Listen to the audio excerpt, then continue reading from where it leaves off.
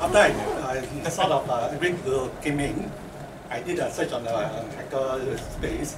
I realized gaming has actually done something similar. And it's basically because of the repair kopitiam. One thing with the repair kopitiam, sometimes they bring in devices that are not safe. You plug in, you trip the whole thing. So gaming has actually done something to protect the circuit. And what the problem, this is actually a standalone circuit breaker. You can have it in this way, where you can plug things in there, or you actually have it as a tripping plug and the wire trailing out. In the hospital, all our house cleaning equipment has actually trailing wire. And the reason for doing that, sometimes when they plug in their vacuum cleaner, you trip the thing.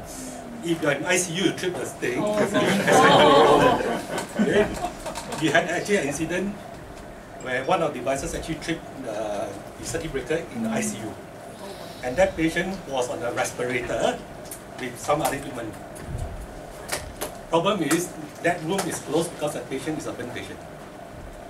So when the alarm went off, nobody heard it. And one nurse was walking by and heard a very thin alarm. So she thought she was dreaming and she kind of walked back to take a look. That patient, the room has tripped, the patient's respirator has shut off. Quickly, went to call the doctor. Two doctors, one doing the pumping, the other one doing the bagging. And they called the facilities people to come to reset the thing. It took them about 10 minutes. Came, they didn't know where is the breaker. So hunted around, so and all, it's about almost 20 minutes before they could get the power back. The doctor who was doing that pumping was already half dead.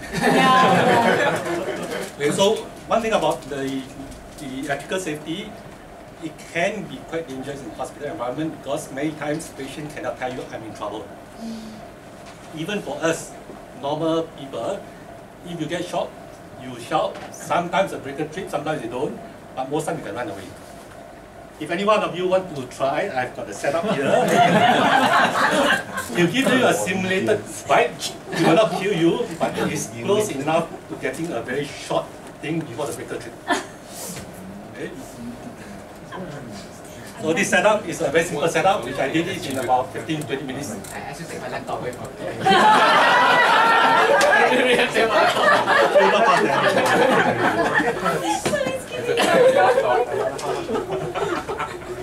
Okay, one of the things that Gaming mentioned the last time when he talked, the 30 milliampere, 10 milliampere, where did all that number come from? Did somebody kind of pluck that number from the air and say, 30 milliampere is okay, 10 milliampere? If I'm not mistaken, it's because after World War II, they want to save money on materials. So the UK system is higher amperage than anywhere else. But the plugs are also a bit more strong. Okay, that one goes back to why we actually have what we have. It actually goes even further back to that.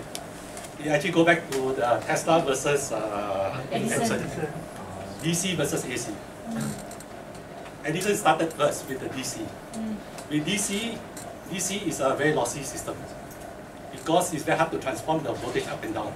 So whatever voltage you need, you have to step it up a bit more and then give it to the house with that loss.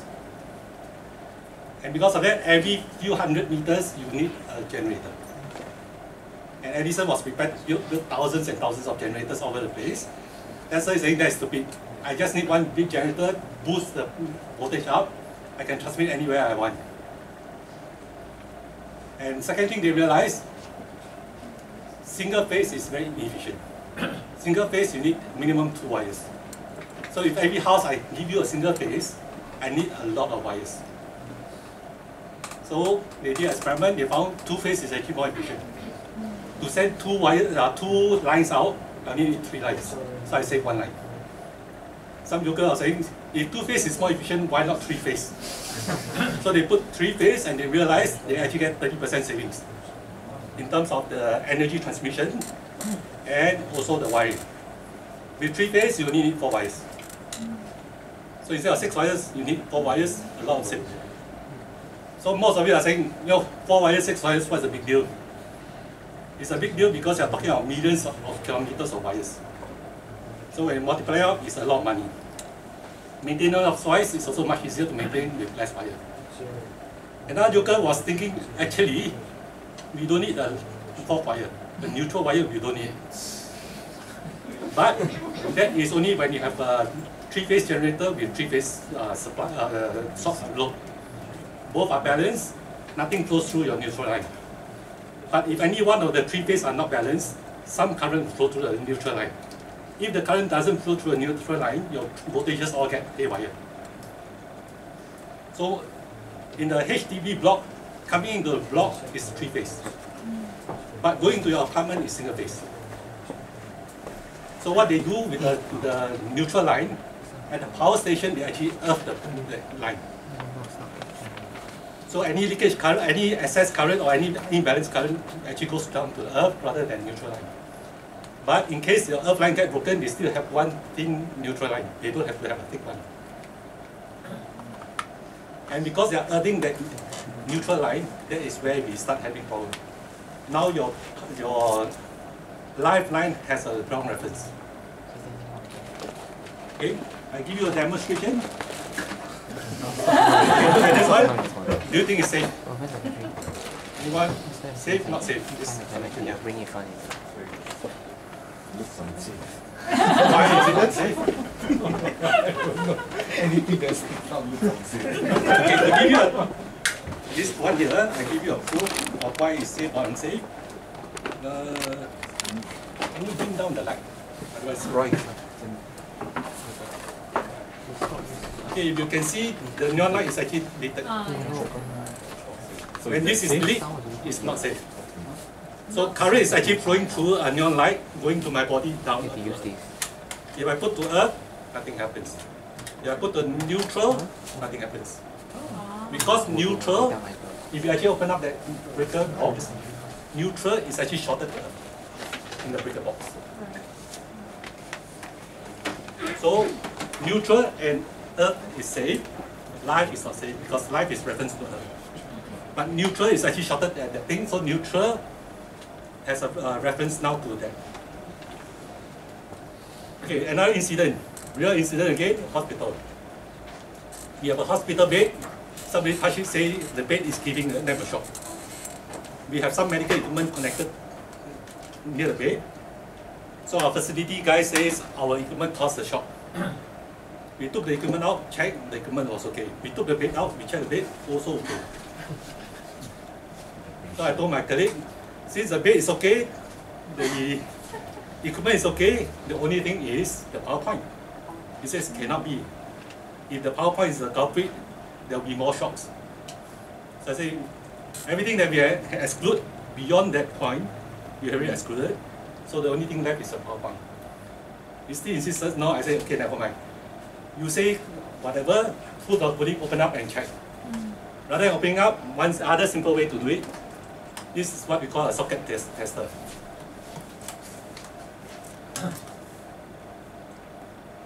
The way this is wired, if all three lights are lit, this point is actually properly wired. Any other combination, that means there is a problem with the wiring inside there, with the exception of your neutral and earth being switched around. Why you cannot detect neutral and earth being switched around? It's shorted there. So this is not smart enough to know that your neutral and earth are reversed. Is the neutral and earth supposed to be shorted together?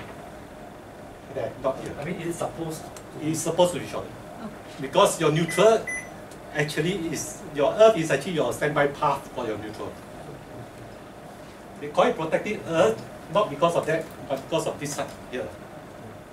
Here, the current is supposed to flow through your neutral, but in case it doesn't, it goes somewhere else. Where is the only other place it can go is down to earth. So whatever path that you can find to earth, you try to find the path to earth. So this one, I have broken one open. This is the important piece. Okay, that piece is actually the tester part of it.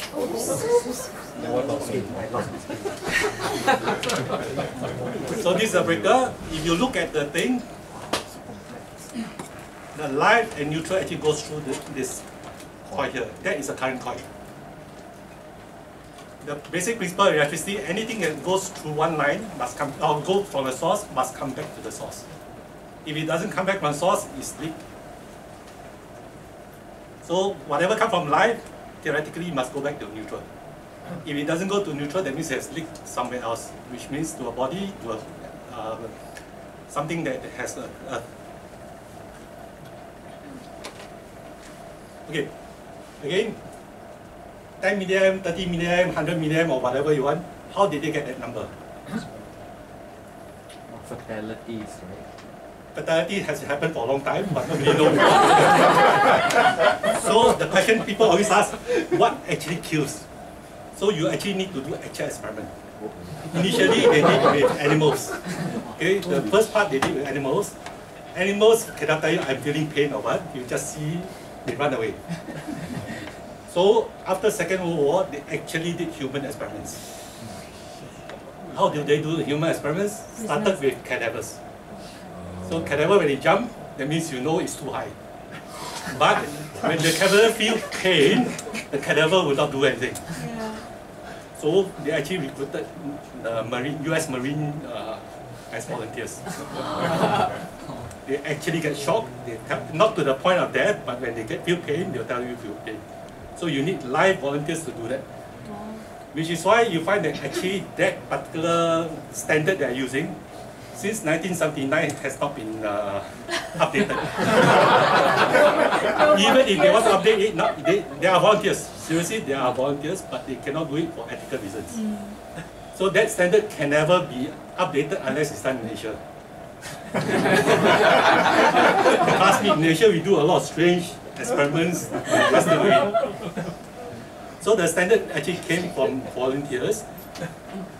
At 5 milliampere, that is, at 1 milliampere, that's what they call the threshold of sensation. If you have 1 milliampere, you can just barely feel something. Most people will not. At 5 milliampere, you start actually feeling tickling sensation. At 10, you start feeling a bit of pain. At 30, you guarantee feel pain. Long enough, it can kill. At 100, you are at the fatal zone. So there's a gradation. So 10 is actually quite safe. You feel something, you feel a bit of pain, but it will not kill you. Problem is 10, a lot of our devices are leaky, especially nowadays, because of one main reason. You want to guess one main reason why is our current devices so leaky? Switching mode power supply. Most switching mode power supplies are super leaky. If your hands are damp, you run through anything with a switching mode power supply, you start feeling the biting feeling. And the reason is very simple, it's because of the transformer.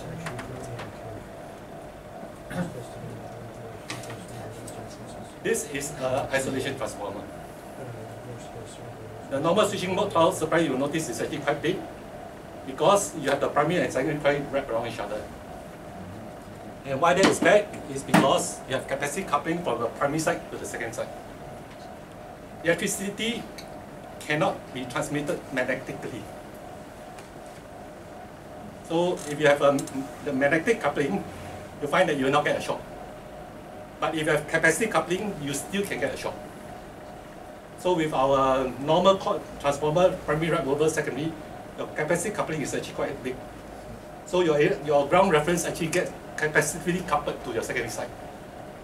So when you touch the secondary side, you still can feel a bit of biting, although it's a transformer. Okay, one last thing before I run away. Just now you all say this is not safe, right? Uh-oh. Anyone? Okay, this is. Yeah, this one. Okay. Anyone dare to touch this end? What is it? What meter or multimeter? I'm putting on the hot. Oh no, the multimeter. What setup? What Voltmeter. Voltmeter, yeah. Impedance, 1 mega, more. Okay, I'll tell you that a bit later. Anyway, it's 1 mega minimum. Goh Siong, you cannot see. I'm actually putting on the live meter. Okay, to prove my point, Medical I conditions. just have to make sure I don't touch the thing. Okay, it's live.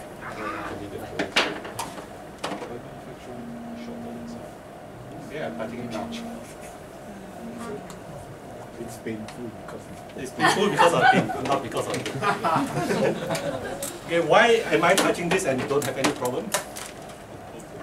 High internal resistance on the Okay. This one, as what the gentleman mentioned, there's a 1 mega ohm inside there and neon light. 1 mega ohm, if you divide out, is 230 micro. It's not, remember that one, so it's just at the bare portion where you can just feel. Voltmeter, digital voltmeter, minimum 20 mega ohms. So this is 1, this is 20. This is much safer than that. Okay.